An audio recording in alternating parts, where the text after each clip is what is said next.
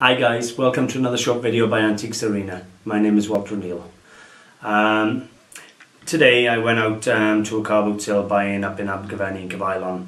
Now I've already done the video showing you my car boot sale buys, and these are actually in there. Now why I'm doing a separate video on these is to show you there's more than one use. You can't just retail them, and if you can't sell them you're stuck with them. That's the joys of buying brass. Now if anybody watched the video earlier that I made, you'll know that I've job lotted a collection together. I had some miners lamps and a miner's plate for the strike, and what I decided to do was some of these miners, these brass figures, I job lotted them into one big collection. So you got ceramics, you got the brass figures, you got the miners lamps. And I'm going to put it up for between 100 and 125 pound realistically for the entire collection. So that's one option you have, as in you can use these to make groups and collections and make something more interesting. That group will certainly stand out far more than just putting two miners lamps on to say we have a mining collection.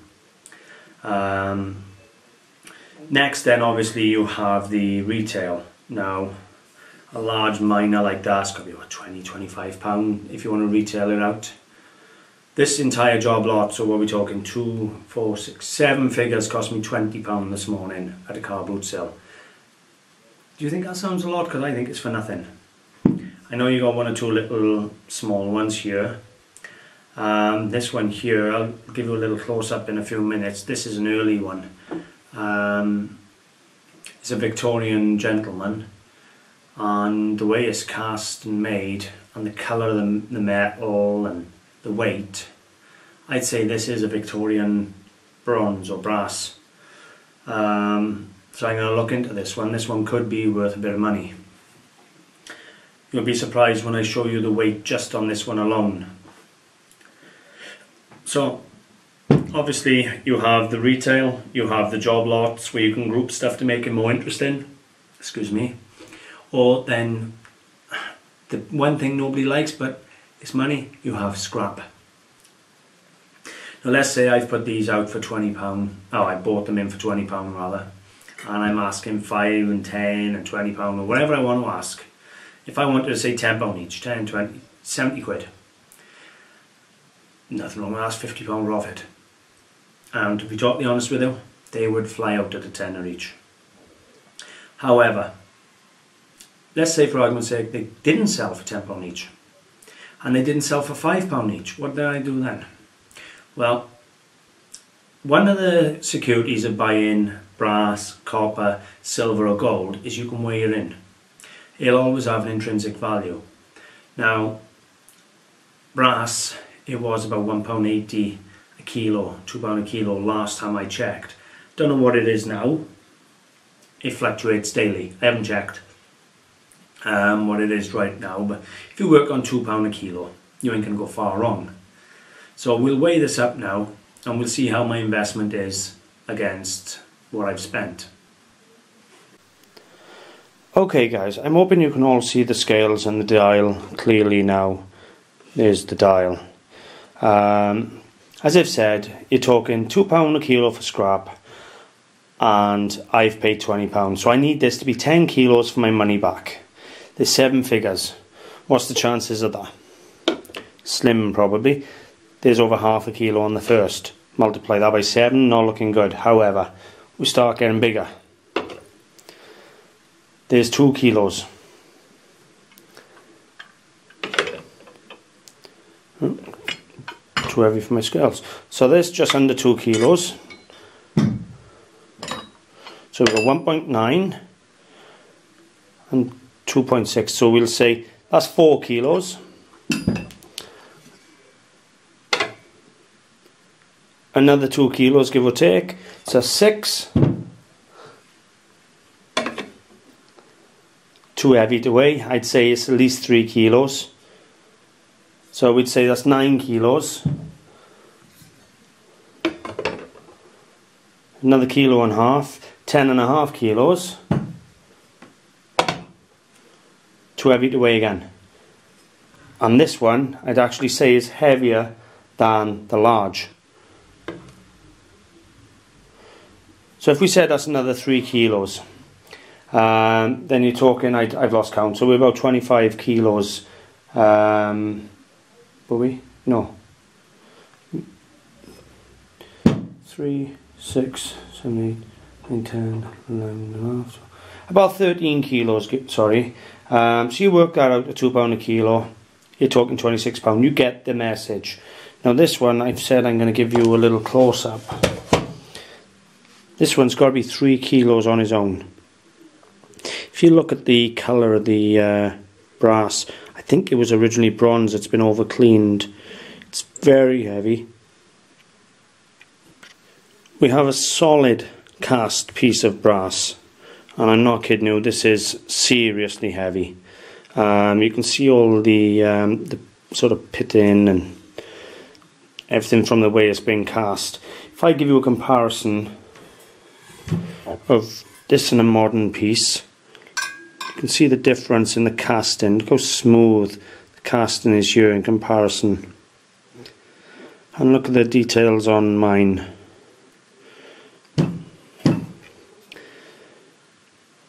I do think this one is a bronze. It's a Victorian gentleman, or even earlier. That actually looks like a sailor's cap, a captain's cap. So it could be a navy man. But I really do rate that piece. So we'll just see what happens. There we have it, guys. You have to look at the boxes of brass on the floor and think, where's the risk? Pick it up, have a good feel. If it feels good and heavy, you know, get used to handling 5 or 10 kilos of brass. You know, if you've got a set of weights in the house, you like doing a bit of bench pressing or curling, have a good feel of that 10 kilo weight, or 5 kilo or 1 kilo. You haven't got to be exact when you're weighing the stuff. All you've got to know is, do you think most of your money's safe? Obviously, there ain't no problem in selling any of these pieces. They're all good quality pieces. But if I got it home and they were all rubbish, does it really matter? There's a small profit here if I want to take them down my local scrapyard and melt them in. This one here, I do think, could be up to £40 or £50 piece of bronze that's been over polished. I'm going to do a bit of research on this one, so I won't let this one go. The miners will go with the miners lamps and the plate and make a nice collection, which leaves me then the blacksmith, the man playing the squeeze box, and of course the pipe, the man with the pipe on the bench. It's a nice little group. I'll make a good turn on them. But the point I'm trying to get across in this video is, you go out, you buy ceramics, you got a risk of them getting broke in the post. Then you got to know, does anyone even want it? Most ceramics, unless you buy in 18th or early 19th century, are mass produced. And if there's 100 people selling the same item as you on eBay, the only chance you've got of selling it is if you're cheaper than them. So you end up giving the stuff away for no money. At least with brass, a lot of it's already been melted down. And if you can't sell them, you can melt it yourself. Your money's back, you're safe, there is no gamble. If I was to sell 1 or 2 of these figures for my money back and put the rest in the melting pot, it wouldn't matter, it really wouldn't. You know, got good weight in a couple of these figures. So I'm more than happy with my investment. There's no risk whatsoever. £26 to £30 return on a £20 outlay. Show me a bank that you can walk into, put £20 in, and I could drive home and scrap these on the way home, so an hour, and make between £6 and £10 on your 20. It ain't gonna happen. It's not big money, but at the same time, I'm just showing you a way that your money is safe. You can deal in brass, you can deal in silver, you can deal in gold. If you buy it at the right money, which is under scrap, first of all you try and retail it, and once you can't retail it, you can just get rid. let someone else have the worry of getting that extra money off it. You just get your money back and invest in someone else. Anyway guys, I think that's about all I wanted to say for this video. It was more show you, brass ain't going to get broke in the post. If they're not happy, it's not going to, it's not going to cost you. Just send it back and melt it in, whatever you want. So, hope you found it interesting. If you did, I would appreciate a like and a share, guys. Coming up to 120, 125 videos online now. I'm just about to break my 10,000 views on YouTube, so I'm very grateful for all your support. That's quite an achievement. 10,000 views in, I'd say it's about 7 weeks since I've been making the videos.